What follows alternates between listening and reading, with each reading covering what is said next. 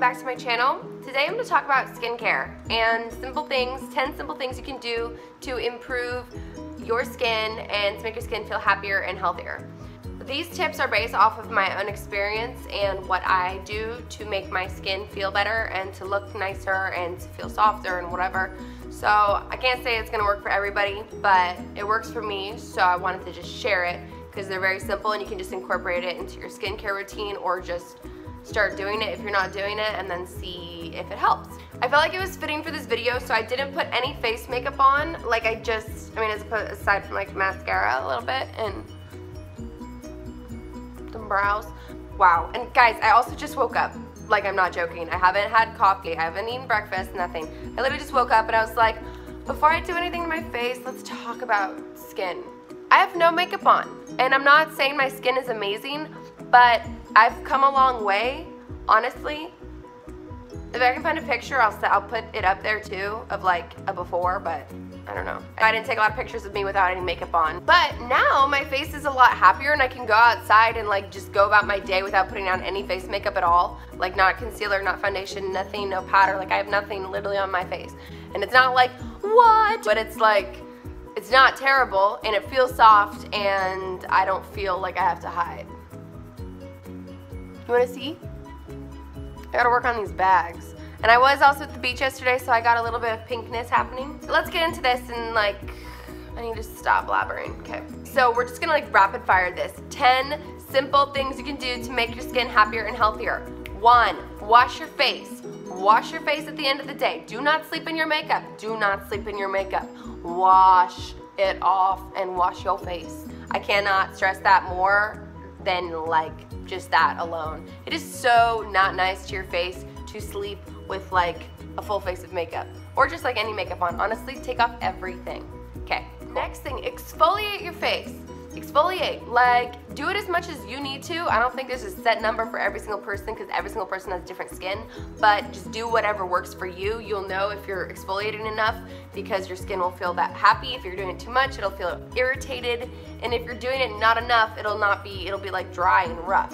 For me, I just do it like once a week and that's fine. That's all I need. But I wash my face daily also. So exfoliate. Moisturize your face. Moisturize daily. I moisturize my face literally at least twice a day. I think just twice a day, actually. Like, at least twice a day. When I wake up, I wash my face and I moisturize. When I go to sleep, I wash off all my makeup and wash my face and I moisturize. So it's very important. Another thing, when you are moisturizing your face, it is important to move in upward motions. And be very gentle on your face so you're not pulling and stretching your skin. But it's important to do upward motions, I think for obvious reasons, though you won't necessarily think about this until you think about it and be like, oh, that's a good point, because I used to just do whatever.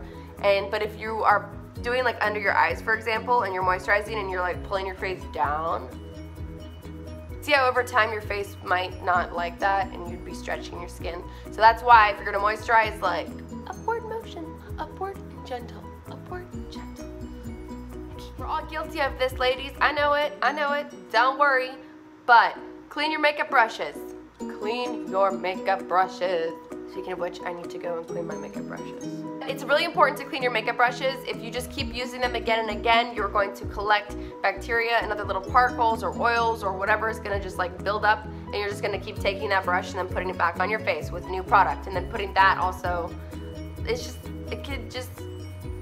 just not healthy. It's just not good. It's very good to have nice, fresh, clean brushes whenever you're gonna apply them to your face. So, clean your brushes. Okay, minimalize, I lost track of which number, I think this is number 4. Number 4, minimalize your chemical exposure, whatever that might be, whatever it is that you do, or if you are surrounded by chemicals, things that are not natural, that are toxic, like that could be damaging to your skin. Try not to do that or to protect your face.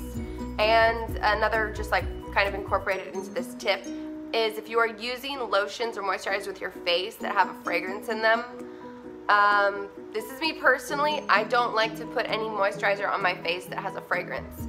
I find that in the past when I've done that, it has just been irritated.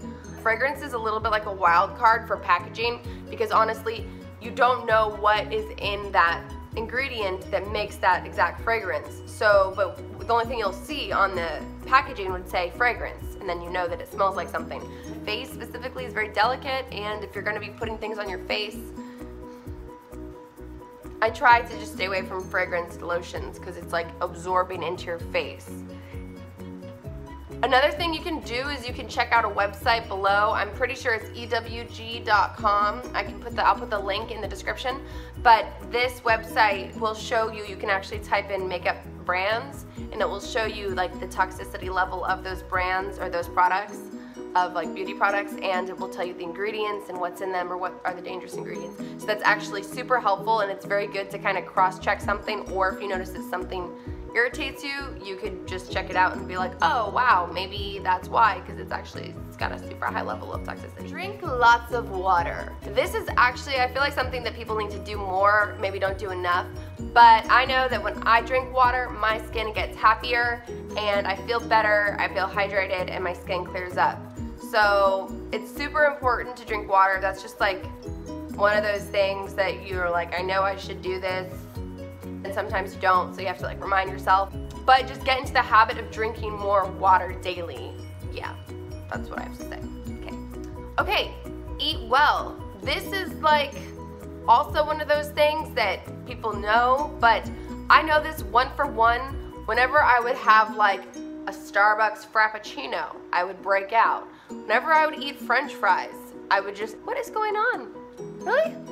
I'm sorry about this. I really should have like washed my hair and just done something. I just woke up. Just don't judge me, okay? I just know that when I have eaten things that are like the guilty foods or like super like deep fried oil or like full of sugar or processed, I know that there's almost like an immediate reaction where like afterwards I'll suddenly have like 2 or 3 or like a bunch of pimples that just came out of nowhere. Damn it. Like you learn your skin and your body and what it likes and what it doesn't like. But I definitely will preach, eat well, eat nutritious, eat your veggies, eat your fibers. What's going on? Just eat good food that's healthy for you, because you will feel better, your skin will feel better, like it just does so many good things for you. So I'm a believer in eating well and nutritious. Oh my gosh, this one is so important. Don't touch your face. Like some people have a habit of just like touching their face and like rubbing their face and picking their face, or like whatever goes on, just like face touching, you know, or when you have that like one zit and you're just like,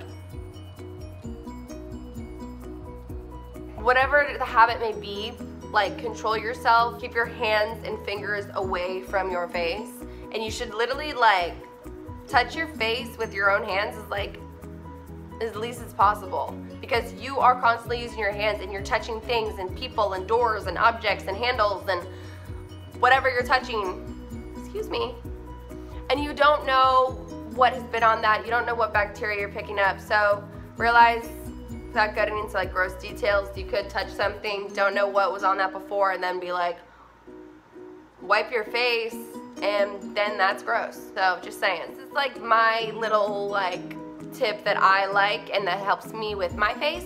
But get skin. Did I really just say that? Get sun. My skin personally loves the sun. And now don't like take this and be like, this sun is bad for you, because I'm not saying like fry your skin off and like burn your face and like get super tan that you're like crusty and like gross. That's not what I'm saying. I'm just saying there's like natural vitamin D's that come from the sun, so you should let your face and your skin soak that up a little bit. Wear protective sunscreen, obviously, that's like good, the good kind. My hair is so out of control, guys. My next video, I promise you, I'm just gonna like actually take time to like do my hair nicely so that I don't have to constantly complain about it. Okay, but yeah, get some sun, let it like absorb. This is me personally. My skin clears up, my body feels happy, my skin feels happy. I get more like fresh and glowy looking or feeling when I'm in the sun, and so I just felt like I would include this in here because I felt like it was a useful tip. Okay, so that's a wrap, I think. I hope I didn't miss one. or like miscount something and then I look like I can't count. But I'm pretty sure that was 10. I was trying to go for 10 helpful tips to make your skin happier and healthier. Hopefully I accomplished that. I hope this was useful for you and you could just take some of these tips and use them and put them to like operation. Put them into operation, that's so like intense. And just like start doing them or put them into your own skincare routine and see what happens. I am gonna actually try and find a picture of myself without makeup on, like it's like a before, so you can see kind of like how far I've come. Because I'm honestly really proud, actually, like, gotta stop touching my face.